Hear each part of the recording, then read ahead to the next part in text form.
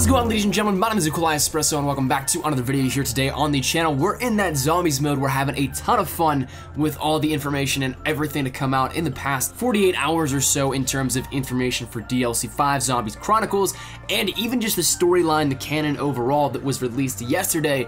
There is so much stuff to go over and so much cool stuff to take a look at. But in this one, I wanted to take a look at something that I saw over on Reddit by the user Dankslayer2001. It is an absolutely awesome theory and is really intriguing because it almost opens the door now for more things like this to happen in terms of explanations. As we've mentioned many times before here up on the channel, there have been a handful of different map loading screens that have been changed around from their original versions in the past year or so. One of the more newer ones that have been changed around is the loading screen for Nacht.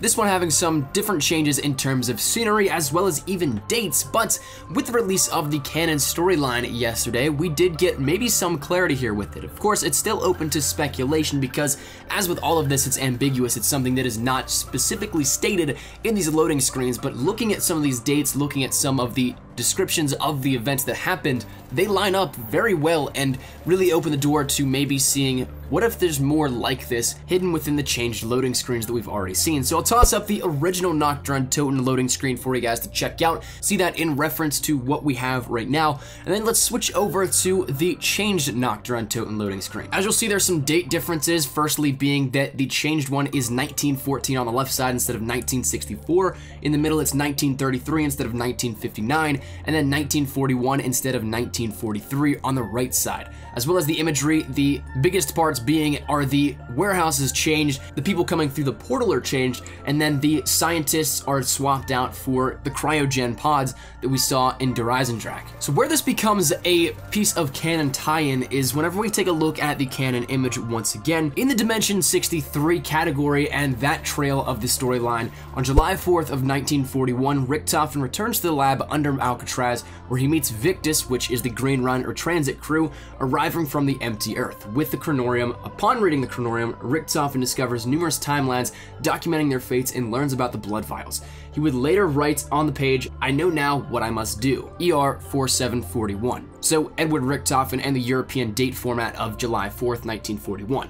So then Richtofen enters a rift to acquire the blood of Sal and Finn, and after delivering the blood to his younger self and recovering the blood vials belonging to Victus, he returns, and Victus is then placed on air quote ice to be kept safe until they are needed next. Now the following entry within this as well is that Primus arrives to collect the Victus blood vial samples from Richtofen, Primus being our origins 4 and the 4 that we follow around throughout Black Ops 3. Following Primus's departure, Richtofen learns the location of the summoning key and travels to his next destination. So how does this then all tie in together with the Nacht loading screen? Because it's something that is once again ambiguous and may be deciphered and interpreted a little bit differently, but it still matches up almost perfectly to the imagery that we see thus far. So if you want to take it from the account of the second entry, Primus arrives to collect the Victus blood vial samples from Richtofen, that can match up with the bottom right teleportation image in the changed Nacht loading screen with the date once again matching up to 1941.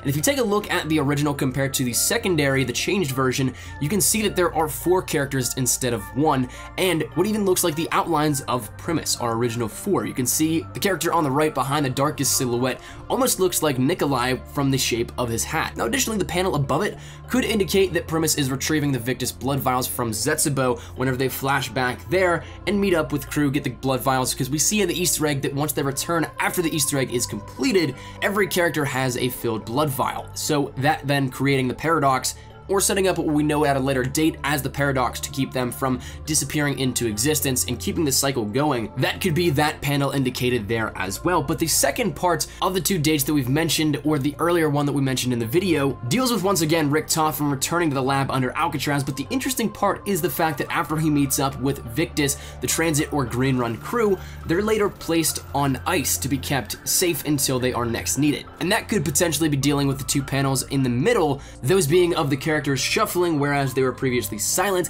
and then the cryogen tubes at the very bottom. What other perfect way to describe being put on ice as then actually being cryogenically frozen to be kept safe until you're later needed? So, of course, this is once again a very ambiguous look at it, something that these still don't have any explicit meaning, any real explicit explanations to them, but with the dates that match up with this, with the imagery that matches up as well, it kind of looks like maybe one way could go like this. So perhaps this is in fact what this has been depicting ever since the changes that we saw back within the life cycle of Black Ops 3. Perhaps this is the imagery trying to be conveyed via the changes and the comic book as well. So that said, that's where we're gonna wrap it up. I'd love to hear your thoughts down there in the comment section down below. Once again, there is no right or wrong answer with this, it's all interpretation.